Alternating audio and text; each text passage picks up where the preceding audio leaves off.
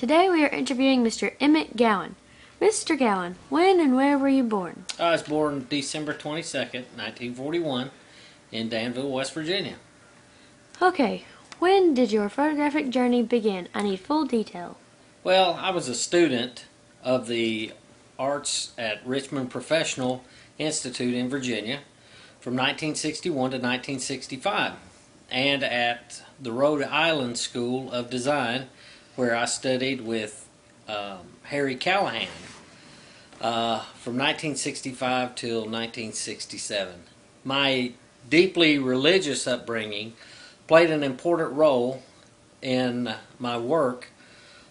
Most of my photographs from the mid-1960s until the early 80s focused upon my wife and her family in Danville, Virginia, transforming them into universal symbols of natural and family relationships.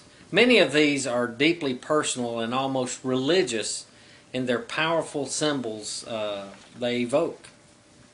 What do you do now? Well, what I'm doing now, I live with my wonderful wife, and we are happily married. Lastly, I'd like to say that I really enjoy taking pictures of my wife. My family and landscape is all my camera was made to take pictures of. Thank you for having this interview.